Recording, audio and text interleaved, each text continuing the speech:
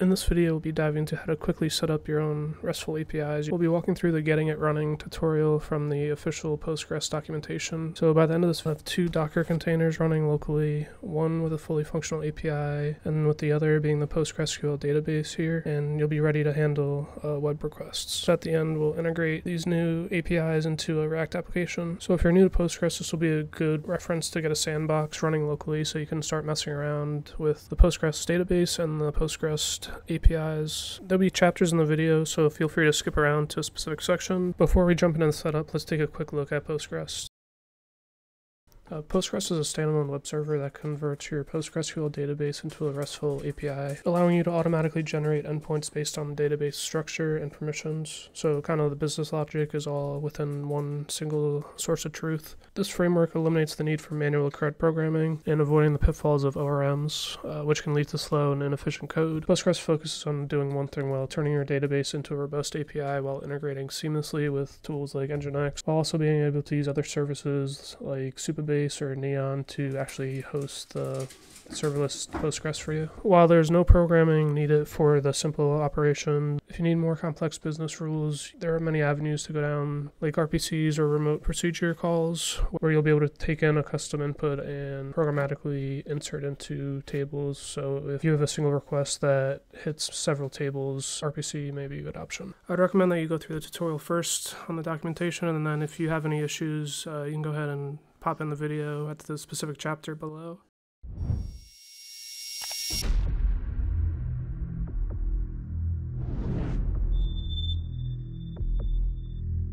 For the first step, if you already have a PostgreSQL database to use or reference, you can skip this and move on to step 2. So we'll open a command line and paste that command here. You'll notice that we removed the sudo since we're on Windows. You'll see in the Docker desktop that you have a new image running. For step 2, we're going to install PostgREST. We're going to use Chocolatey since we already have that installed. When using Chocolatey, you should start your command line with administrator rights, and we're just going to say yes to all.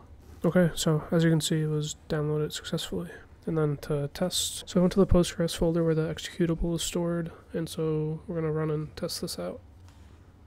And so we're getting this error here. Let's look at the docs real quick. This is the error we ran into with the node in their tutorial. We ran into this issue because we don't have PostgreSQL downloaded locally, so the fix that we're going to have to do is go in and download PostgreSQL and then set the path here to point to the bin. So first we're going to download the database and then switch the path. Continue this download since we don't have PostgreSQL.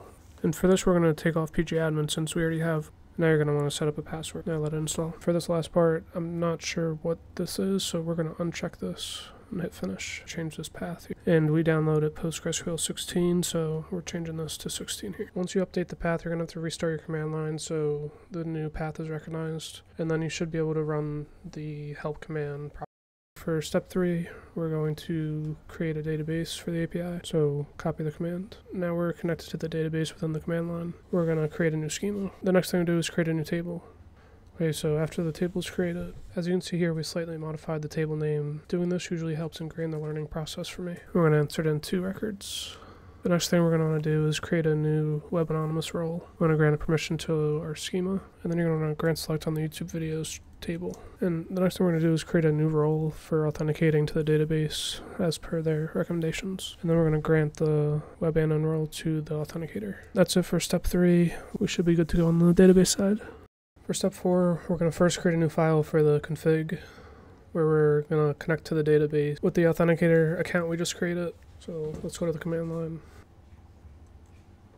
After that config file is created, you're going to go ahead and run with the specific configuration file you named it. Now we'll test the APIs. You'll test it by hitting curl, and then if you do the specific table name that you see that we have access now through localhost, and then the table name. And if you have any of these issues here, you can go back to step 3 and step 2 to see how that was set up. And there we have it, a basic API on top of a database. If you continue on to the next tutorial here, the golden key, you'll see how to extend the example that was just created with more access controls and tables and queries. So thanks for watching. Hopefully you're now set up with PostgREST.